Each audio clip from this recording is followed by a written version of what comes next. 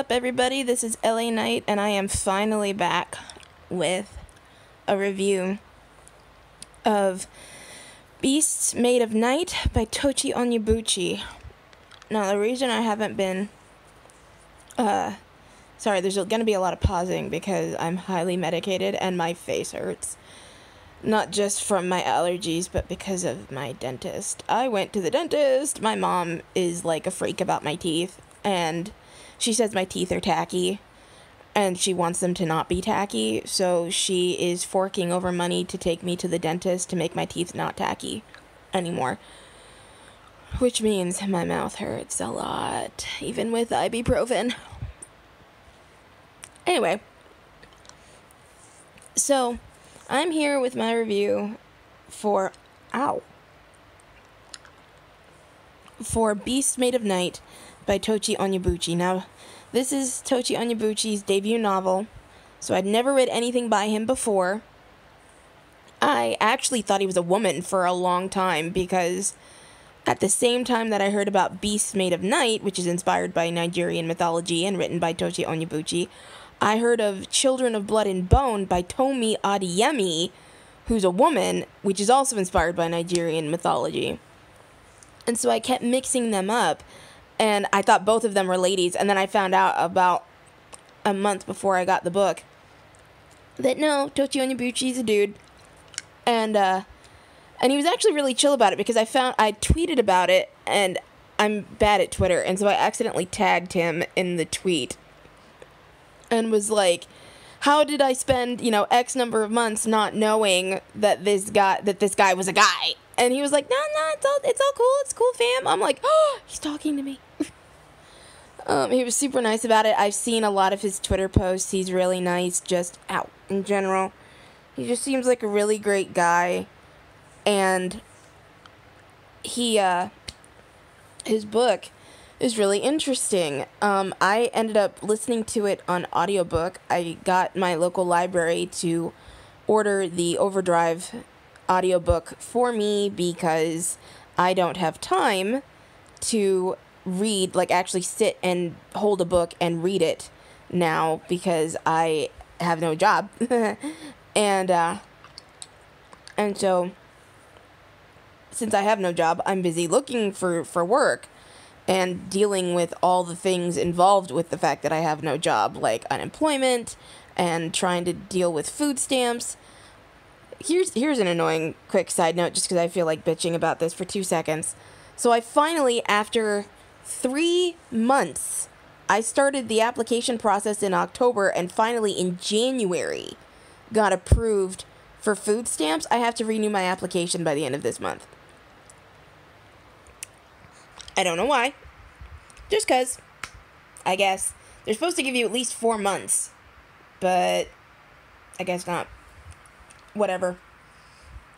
Anyway, that's just a little side note of annoyance. So I listened to the audiobook, and I think I've heard from some people that they had a little bit of trouble getting into the book, that there was a lot of, not really so much exposition, but more just setting up of the world, and that people said that took a while longer than they wanted it to. And I can totally see that, because the book, it's the first in at least a duology, if not a trilogy. The book is inspired by Nigerian mythology, and the thing is, there aren't very many pieces of media that are inspired by that mythos, and we don't, we kids in America, I say kids even though I'm almost 30, God, ugh. We readers in America, for the most part, don't know too much about, cultures like Nigeria. I don't know anything about Nigeria other than I think it's in West Africa, and that the Orishas of the Santeria religion are part of their mythology. That's all I know. And actually, I could be wrong about that, but I'm pretty sure about that. So, I can understand why the author, being a Nigerian American, working with an audience who has not experienced this culture before, in the same way that we've been really overexposed to Western European medieval culture, you know, castles and knights and kings and queens and all that. I could see why he would have to really extrapolate, and explain and really set the stage, because, like, you know, the mental, like, the cultural identity is different, and slipping into that cultural identity as the reader can be difficult for us, and so it makes it easier when you have an open mind, if the author does a lot of the work for you. I found it very interesting.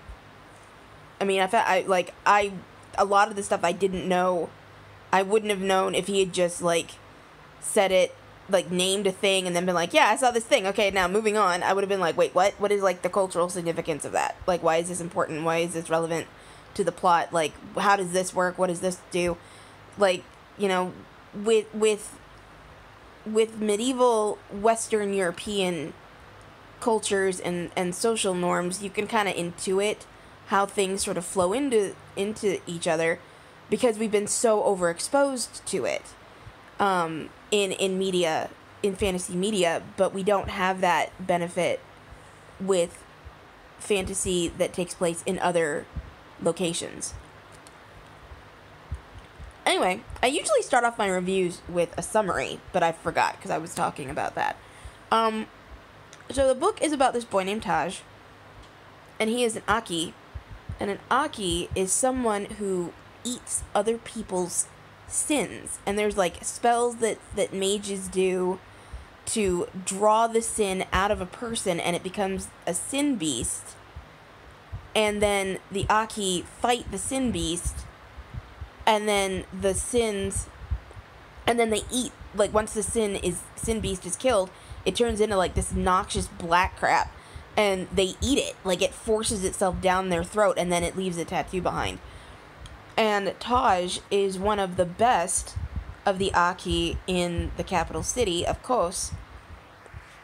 And so he gets called to eat the sin of a prince, but then he gets called back to eat another sin. It's assumed that it's, like, I'm pretty sure it's the sin of the king, but it has something to do with the sin that the prince had him eat earlier.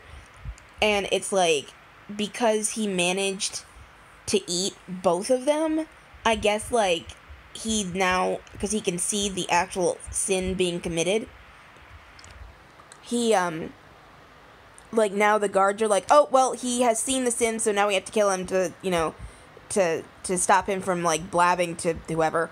And the thing is that the king, what it is I guess, like, the king has to be blameless in order to rule. So the king can do all kinds of horrible shit, but then the Aki just eat his sins, and so he's considered pure. And it's an interesting look at culpability and who gets the blame for what, and classism and prejudice. It's just really interesting. Sorry, I'm sucking on a cough drop. It's really interesting. And, I bought it. I actually pre-ordered it because I wanted to make sure that my money went into furthering diverse books and diversity from the big 5 publishing houses for YA. I made sure to pre-order it, but then, because I got fired from my job, like, a month before the book came out, so when it arrived, I didn't have time to read it, because I was busy doing things, and this was before I had access to Overdrive, so I couldn't listen to it, because the library wouldn't get it on audio CD, because I don't think it existed on audio CD. It's only for digital audiobook, and so I was like, shoot, and so I kept, like, trying to make time to read this book, and I just didn't have the time, and I felt so bad. And then I saw in an interview that Tochi Onyebuchi had written this book inspired by the way that Black people in American culture get the blame for so much, even things that aren't their fault. I mean, it's rather especially for things that aren't their fault. And he really wanted to explore, like, that concept of blaming people for things that aren't their fault because of circumstances that are also beyond their control and not their fault, and how that can shape a society and corrupt a government and stuff. And I was like, shit, I really need to read this book, damn it. But then I just didn't have time. But then finally I got Overdrive, and so I could do it that way, and that was really great. So, I really liked Taj. He's a good kid. His life sucks. The only thing I didn't like was that although there are a lot of female characters in the book, the only two who really get any real text time are this young mage in training and the princess. And the spoilers. The princess is batshit crazy. And she's like she's like every evangelical preacher I've ever seen on TV, minus the part where they swindle you for money. But the part where, better example. I don't know if anyone's ever seen The Waltons. Probably not, because it came out in the 60s. My mom used to watch it, though, because it really reflected her family life. And so that's how me and my brother got into it, is because my mom watched it, and so she showed it to us. And in one episode of The Waltons, it takes place in the 20s and 30s, before or during the Great Depression. And during one episode, the town gets a new preacher, and he ends up staying with the Waltons because he doesn't have a home yet, because they're in the middle of building his house or something. And so he's practicing preaching in the yard, and he's preaching at the younger children, and he's saying things like, yes, you are putrid, and God hates you because you are full of sin, and you are condemned to hell if you don't repent. And the kids are like the youngest of the kids is like 5. During this episode, she wakes up in the middle of the night because of this event, and goes running into her parents' room because she had a nightmare that the devil was chasing her. Like, it's terrible. But that's what the princess is like. She's like, everyone in the city is evil, and they need to repent. And so her whole grandmaster plan is that she is going to summon these mythical beings who are basically going to lay waste to the city because it's so full of sin. And she pulls it off, too! Like, that's the thing. It's like, I didn't realize that this was a duology, or at least, if not a trilogy. I thought it was a standalone. So, color me shocked as fuck when the book ends with Taj and his friends escaping the city while it's being smashed to pieces by these monsters from the sky. I was like, holy shit, what the fuck is happening right now? And then I was like, wait, there's only 10 minutes left on this audiobook. Shit, no! Oh, it was the worst thing. I was just like, I laid there and stared at my ceiling. And I was supposed to be, filling out a form, but I had to stop, and I just I'm dead. Oh, it was the worst thing. I was like, no! The book is so good, though. Oh my gosh. I can understand, the thing is, you have to go into the book with the mindset that this is not gonna read your typical high fantasy, because the author, because he's working with a culture that most people don't have experience with, he has to lay all of this groundwork. He has to. And I mean, it's one thing if it's, Egyptian mythology, or Greek mythology, or, even Norse mythology has had its heyday, right? But Nigerian mythology, I can only think of 2 books, and this is one of them, that have Nigerian mythology as, the kickoff point for the plot. And it's this one, and then Children of Blood and Bone, which isn't out yet. So, I can see why he had to take some time to lay those foundations. And so going into the book, people need to keep in mind, he had to lay these foundations in order for people to really focus, or not focus, but really get, immersed in the world.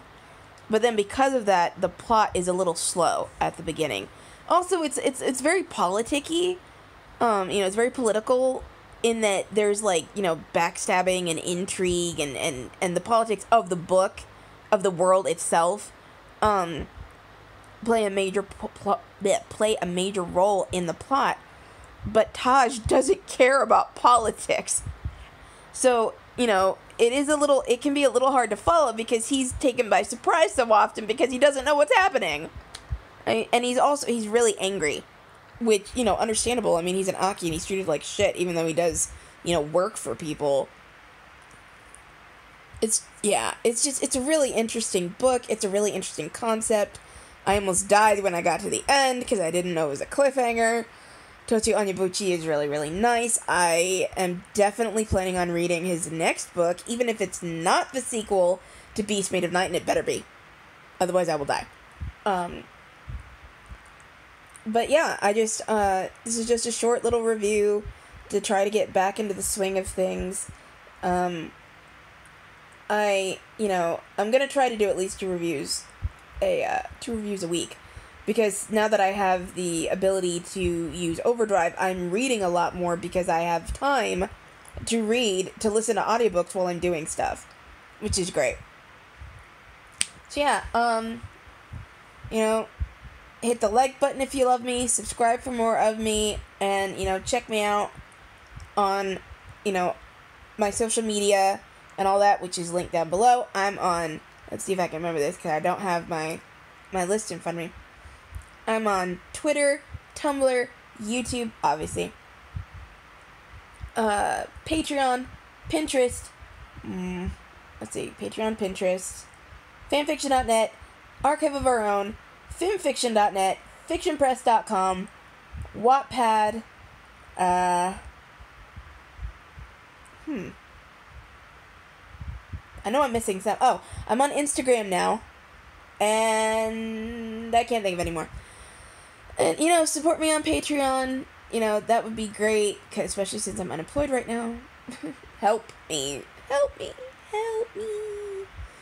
And, shout out to my patrons: Lorien, Whitney, Belle, Chelsea, Cynthia, Tina, Lina, Lorien. Did I say Lorien? I think I said Lorien. Monsieur Foxy, and the thing is, I don't have my list in front of me either. Wait, that was everyone, wasn't it? That was Belle. Oh shoot. See, the other thing is I'm recovering from the flu, so my brain's not firing on all cylinders. I'm a terrible person. I love you guys, though. I know that is everyone. Anna, Belle, Chelsea, Cynthia, Lorien, Whitney, Lina, Tina, Monsieur Foxy, and Morgan. Yeah, that's everyone. That's 9 people. So yeah, love you guys. Sorry that I couldn't remember right off the top of my head. I'm still recovering. I'm so sorry. I'm super drugged. My face hurts, and I'm recovering from the flu. My life sucks in some ways. I mean, it could be worse. I do know that it could be worse. But I love my patrons, and I love my subscribers. Thank you guys for subscribing to me on YouTube. And seriously, go check out this book, because it is really good, and we want to support diverse authors so we can, show the big 5 publishing companies that diverse books do sell, so that they'll start printing more of them, instead of assuming that it's a niche market. Alright, talk to you guys later, and remember, you are loved. Also, I think I'm gonna go fall unconscious now. Goodbye!